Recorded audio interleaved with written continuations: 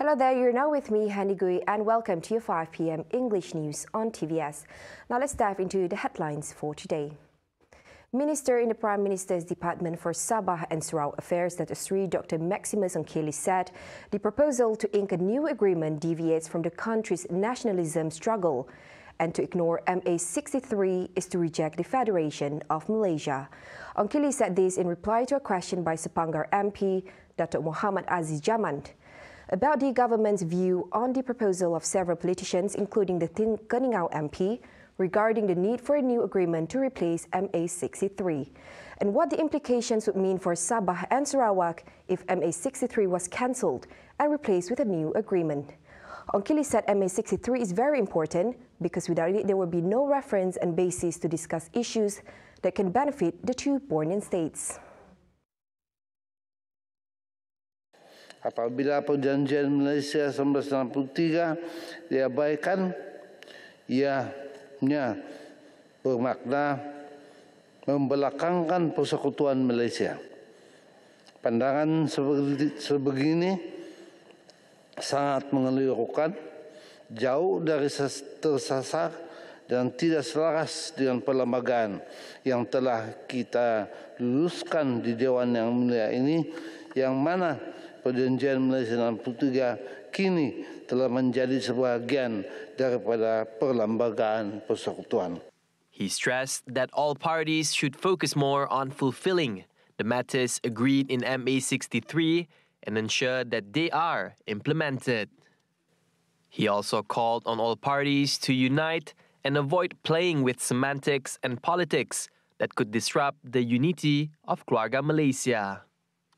Meanwhile, Keningau Member of Parliament, Dato' Sri Dr. Gapari Katingan, during the same session, admitted that he had made a statement regarding the new agreement to replace MA 63. Jadi apa guna kita ada perjanjian kalau tidak dilaksanakan dan tidak dihormati. Sebab itu saya mencadangkan pada waktu itu. Tetapi kini kerajaan telah mengambil langkah-langkah untuk melaksanakan dan menghormati kandungan dan perjanjian dalam MA 63. Maka apa yang saya cadangkan pada waktu itu tidak lagi relevan.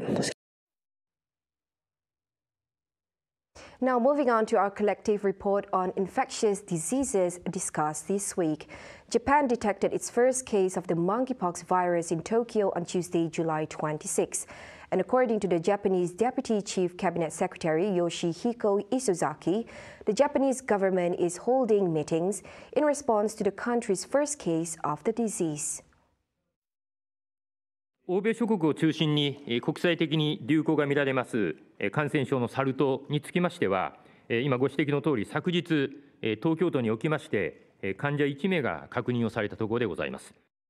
これを受けまして政府としましては、昨日に続きまして本日11時10分から第2回の関係省庁対策会議、これは局長中でございますが、これを開催をしておりまして、今回の患者の治療や接触者の把握、また国民への的確かつ分かりやすい情報発信など、政府としての当面の対応を確認をしているところでございます。The patient, a Tokyo resident, went to Europe late last month and had contact with a person who was later confirmed monkeypox positive before returning to Japan in mid-July. The patient is now currently receiving treatment at Tokyo Hospital.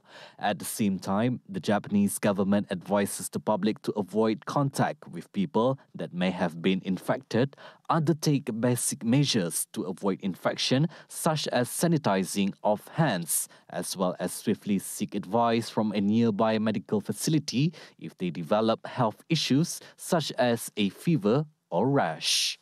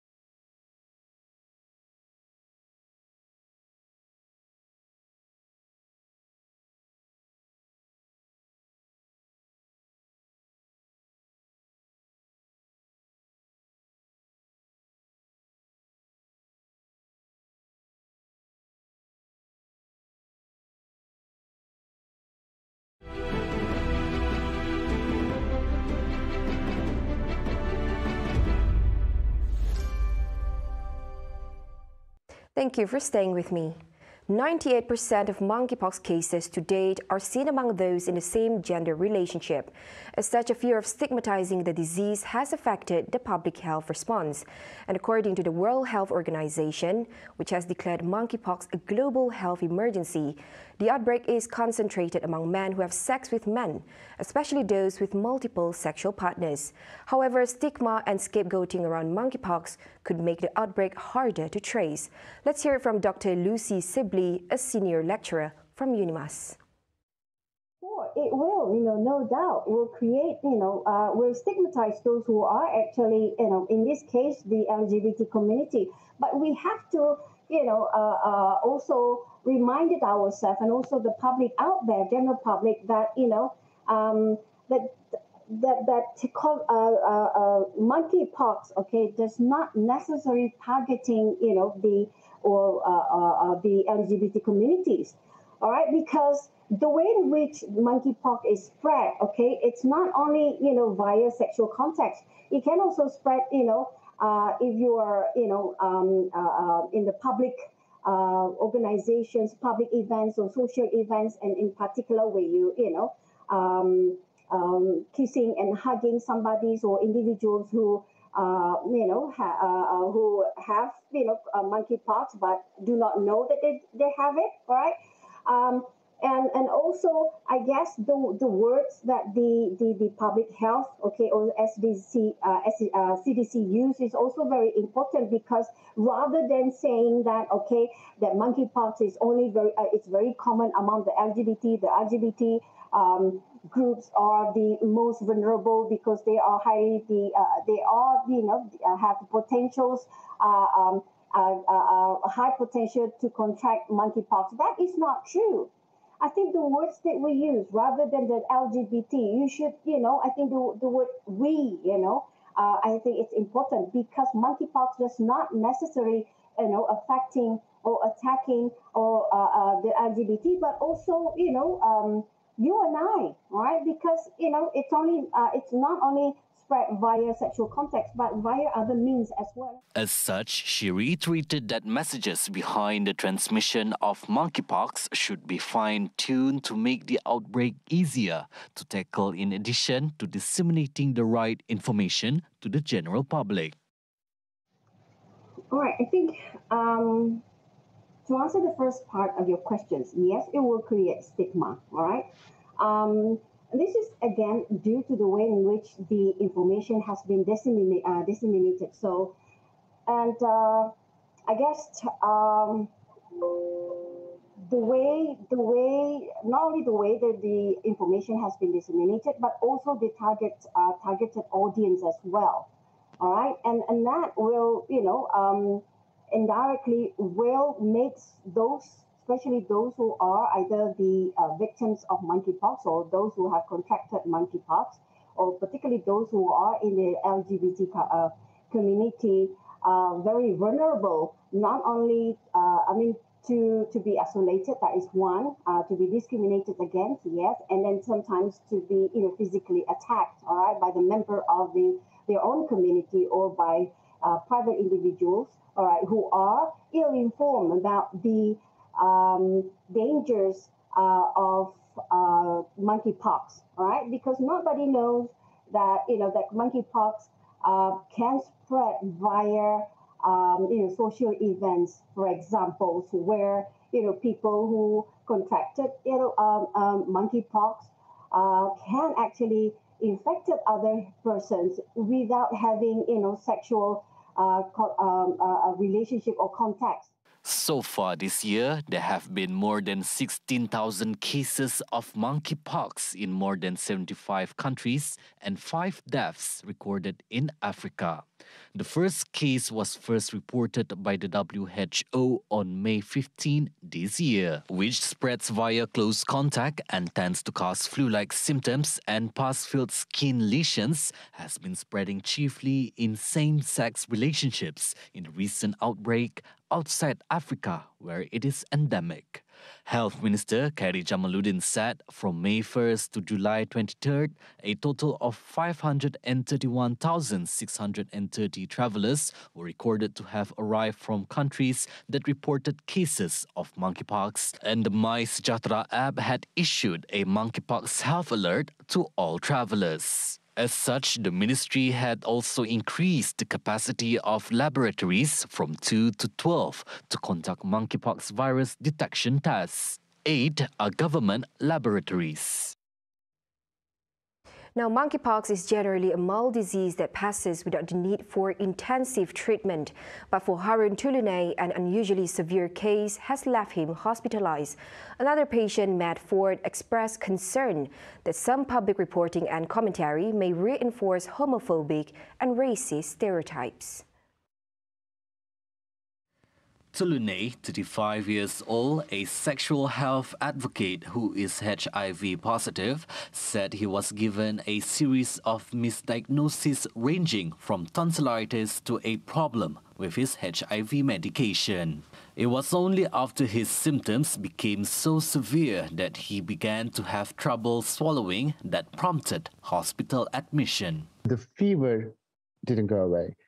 I was taking ibuprofens, paracetamols, antihistamines, every single medication I could find, and nothing helped.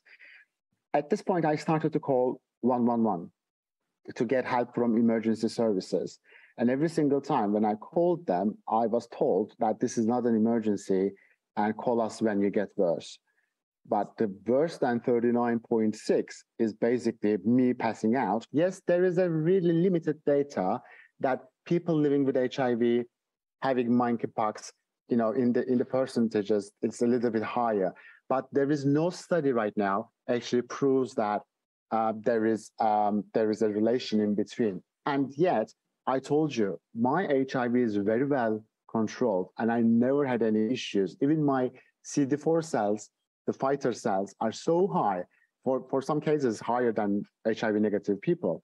And yet, I had it very severe. So I really would like to know why that virus chose me to become so severe, or what in my body caused that.